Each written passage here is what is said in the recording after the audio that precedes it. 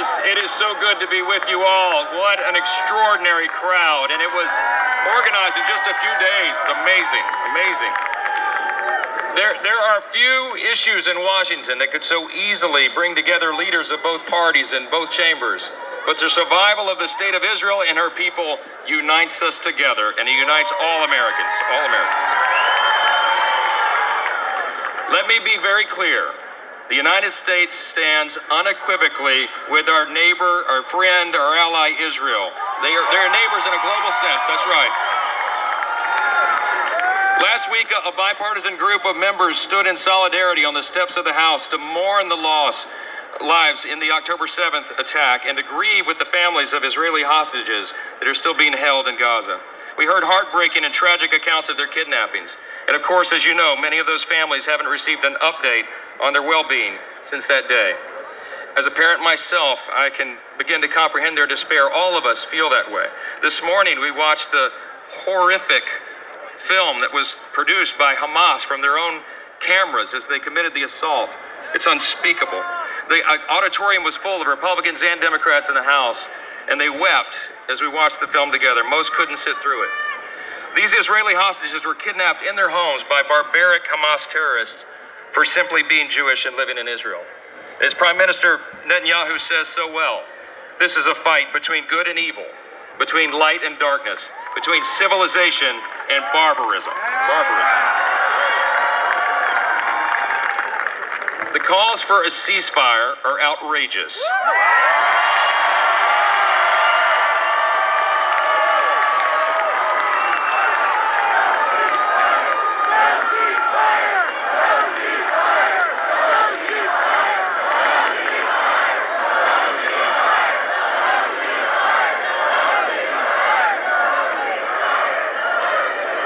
We stand with you in that. Hamas terrorists waged the bloodiest assault on Jewish lives since the Holocaust, and there are hundreds of hostages, many of them Americans, still stuck inside Gaza.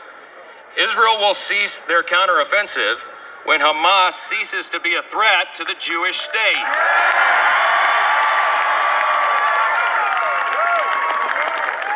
But Hamas's genocidal and anti-Semitic rhetoric isn't just confined to Gaza, as you know. The war in Israel has awakened an alarming amount of anti-Semitism towards Jewish people here in the United States and across the globe. From the halls of Congress to college campuses, this rise of anti-Semitism must be stopped.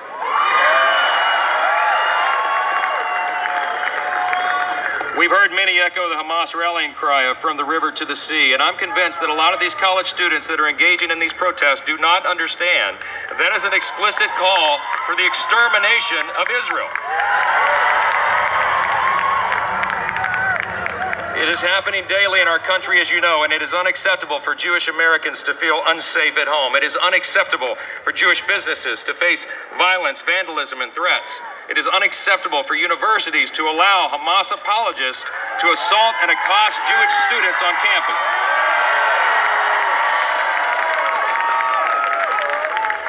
It is unacceptable for any political leader in this nation to give credence to this dangerous rhetoric. We can and we must do more to stand with our great ally and friend. And it is my hope that this gathering today serves as a reminder to the entire world, but also to those within our own borders, that the United States stands proudly with Israel and the Jewish people forever.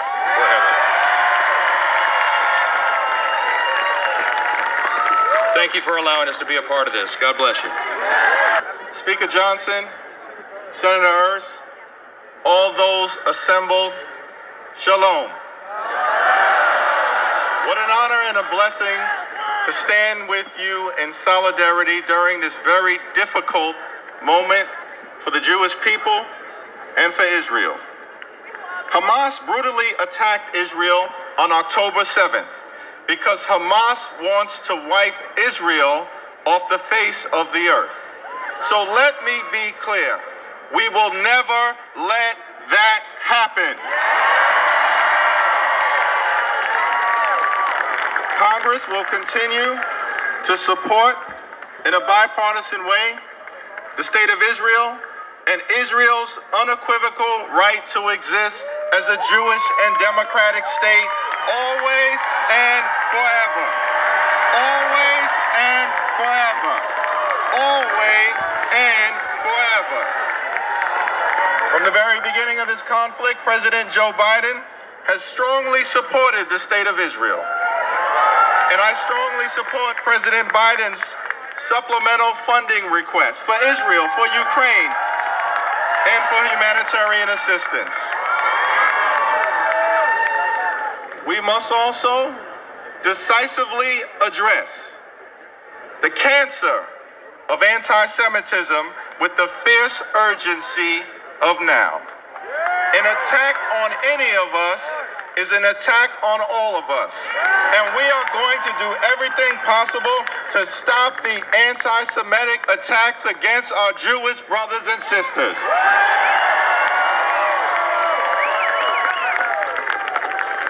The United States and Israel have a special relationship. Our commitment to Israel's security is ironclad. And let me be clear, Israel has an absolute right to defend itself against Hamas terror.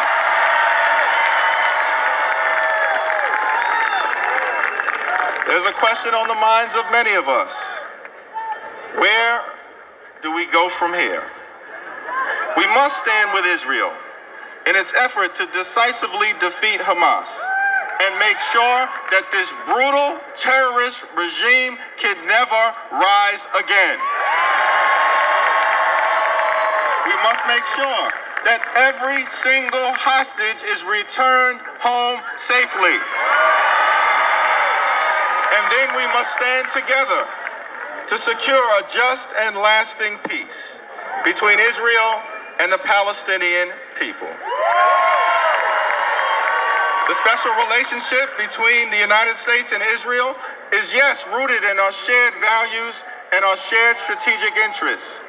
But the moral case for Israel is anchored in the painful history of the Jewish people. For centuries, Jews have been persecuted, brutalized by anti-Semitism, and violently thrown out of country after country. The Jewish people were violently expelled from Jerusalem by the Roman Empire. The Jewish people were violently expelled from Alexandria. The Jewish people were violently expelled from France.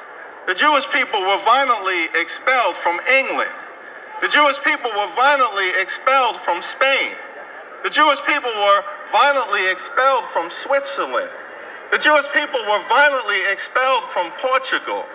The Jewish people were violently expelled from countries all throughout Europe. The Jewish people were violently expelled from the Middle East. The Jewish people were systematically murdered by the Nazi regime. The Jewish people were violently attacked by Hamas on October 7th, resulting in the largest loss of Jewish life in a single day since the Holocaust. So we are here, more than 100,000 people strong, to unequivocally declare, never again. Never again. Never again. The state of Israel must always exist as a safe haven for the Jewish people. And so we stand together with the Jewish community in Israel. We stand together with the Jewish community in America. We stand together with the Jewish community all throughout the world. We stand together in the effort to crush anti-Semitism. We stand together in the effort to crush anti-Jewish hate. We stand together in the effort to bring home the hostages. We stand together in the effort to make sure that America will always be a safe space for the Jewish community in every single zip code. God bless the hostages. God bless Israel. God bless the United States of America. How are we doing today? There are a lot of you out there. I think we could be a little louder. I said, how are we doing today? There you go, there you go. Both of my grandparents survived the Holocaust. And growing up, I remember hearing them talk about what came right before. The lies that began to spread about Jewish people, who we are, how we pray, what we represent. My grandparents had friends, good people, who nevertheless started to believe those lies. And when the Nazis came, these friends just let it happen.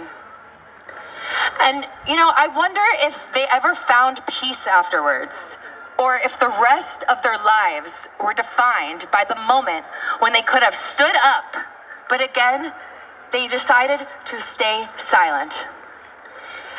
That's why I chose to do the opposite and stand loud and proud.